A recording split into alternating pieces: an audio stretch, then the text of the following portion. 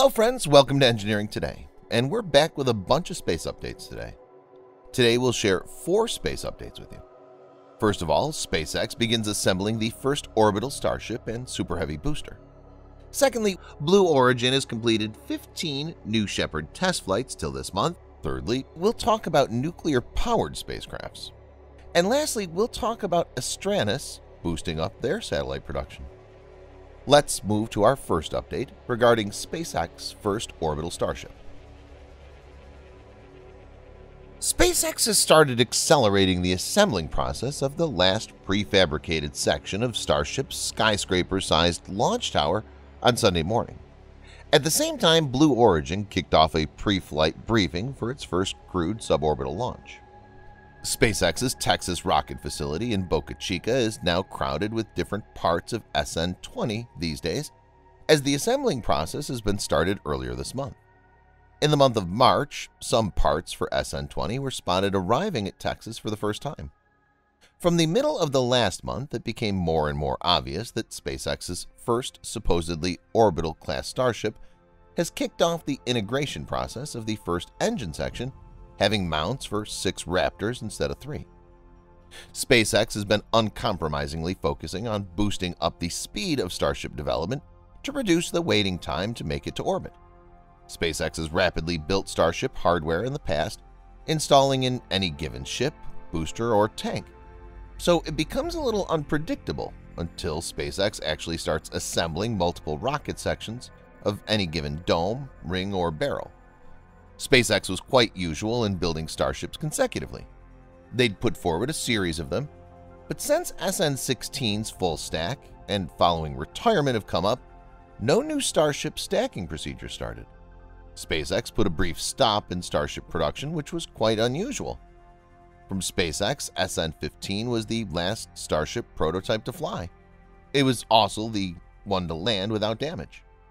Now, giving a big leap, SpaceX has started stacking Starship SN20. SN20 is our most beloved prototype, which is going to fly for the orbital launch. Earlier, SpaceX had planned to carry out the first orbital test flight using the Booster 3 and SN20 assembled together. Later, a change had come up as SpaceX had planned to dedicate the Booster 3 for ground testing, leaving Booster 4 for launch. One crucial thing that's been noticed is that this time SpaceX has to cover Starship's nose cone fully with heat protection tiles, which may take some more time than the earlier Starship integration time periods. For orbital-class construction of Starship SN20, it will need a thrust structure which can easily host 3 sea-level Raptor engines, along with 3 more vacuum-optimized engines to propel in space. According to a report, SpaceX will use a high-tech heat shield consisting of numerous heat protection tiles to protect Starship from atmospheric heating during re-entry, and SpaceX has progressed quite a lot in that component. Other than these components, they'll require some upgraded communication devices and controller devices to maneuver this giant in the sky and space as well. Almost 600 miles southeast of Blue Origin's Texas launch site, SpaceX was preparing for their orbital launch, probably the first fully reusable orbital rocket ever built. 3 months back, in a cryptic post from Jeff Bezos, we got to know that Blue Origin was targeting to launch passengers on its New Shepard rocket for the first time ever, which marks the end of a prolonged development tenure. New Shepard is a small, single-stage rocket designed to be completely reusable, and it's powered by one liquid hydrogen and oxygen-fueled BE-3 engine, which is capable of producing approximately 500 kilonewtons of thrust during liftoff. Blue Origin has completed 15 New Shepard test flights till this month, and 14 of those were successful. But in the same 6-year period, SpaceX has recovered an orbital-class Falcon 9 booster, reused a Falcon booster on a commercial satellite launch, introduced Falcon Heavy, reused multiple orbital Cargo Dragon capsules, and turned out to be the first company in history to complete operational astronaut launch for NASA. Launched 3 Starship prototypes, 5 Starship prototypes flew to 10 to 15 kilometers, successfully was able to land 4 Raptor-powered Starship prototypes, rolled out Starship's first finished booster prototype, more than 100 successful orbital launches executed, flown the same Falcon 9 booster 10 times compared to New Shepard's record of 7, reused orbital-class booster up to 68 times. Not only that, they also created the world's largest satellite constellation. SpaceX ignited a massive booster rocket on Monday night, July 19th. The huge Super Heavy stainless steel booster ignited 3 Raptor engines in a quick static fire test at SpaceX's Starbase facility in southern Texas, Boca Chica. Booster 3, the latest in a series of prototypes, aims to develop a fully reusable launch system for trips to the Moon, Mars, and beyond.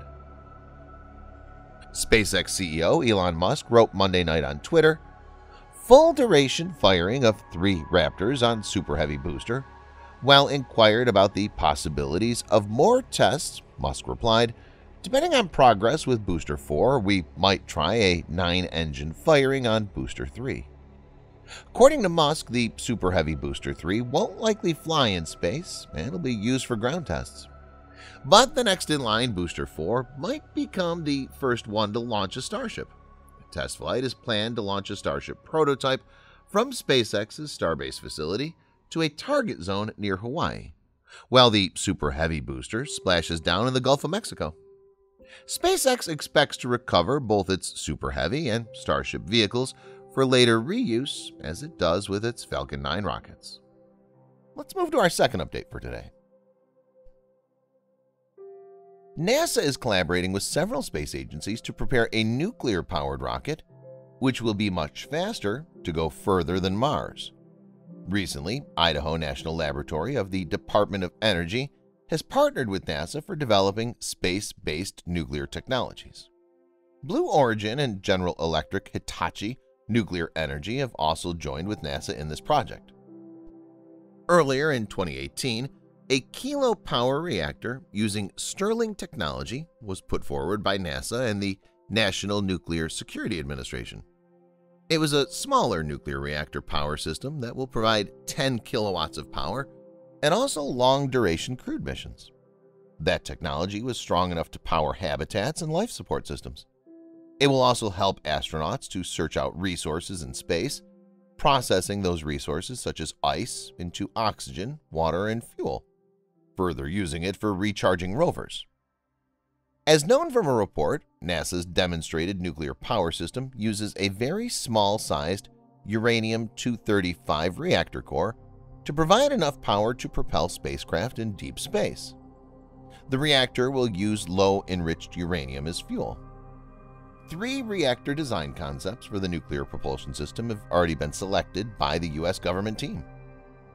In efficiency, nuclear propulsion is far more efficient than the chemical rockets in using its percentage of total energy exhausted. As stated by NASA, nuclear propulsion will be very appropriate for deep space missions, along with those places of space where the light of the sun doesn't reach. Jim Reuter, Associate Administrator for NASA's Space Technology Mission Directorate, said, "By working together across government and with industry, the United States is advancing space nuclear propulsion.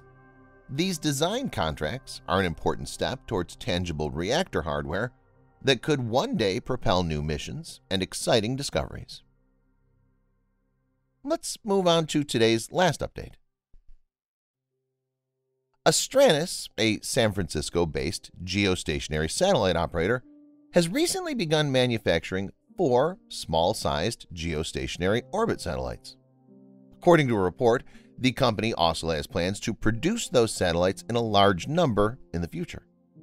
Astranis had also got more than $100 million for increasing their productive capacity. In April 2021, also Astranis had raised nearly $250 million, which boosted up their production further.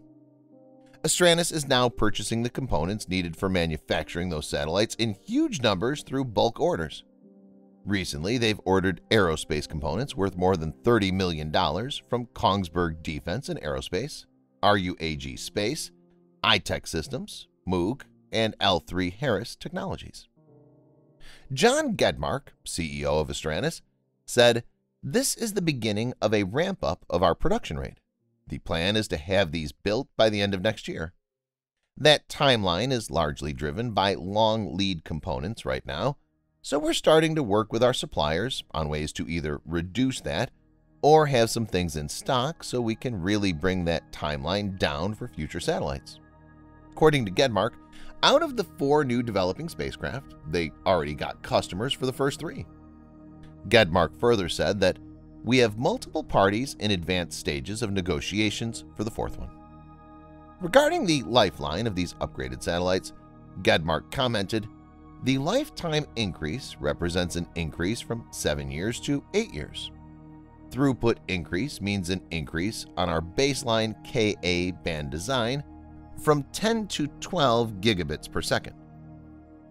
According to Astranis, Arcturus, their first commercial satellite, will be launched aboard SpaceX's Falcon 9 rocket in 2022.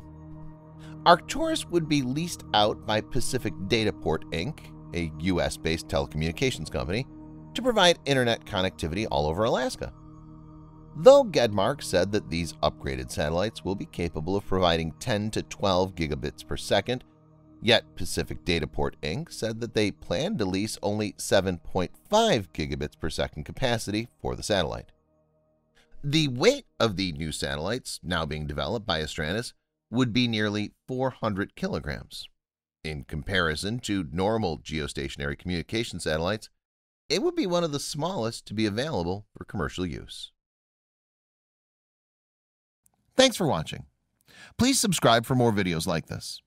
Hit the like button if you find the video interesting, and kindly provide your valuable feedback in the comment section. This will help us to improve.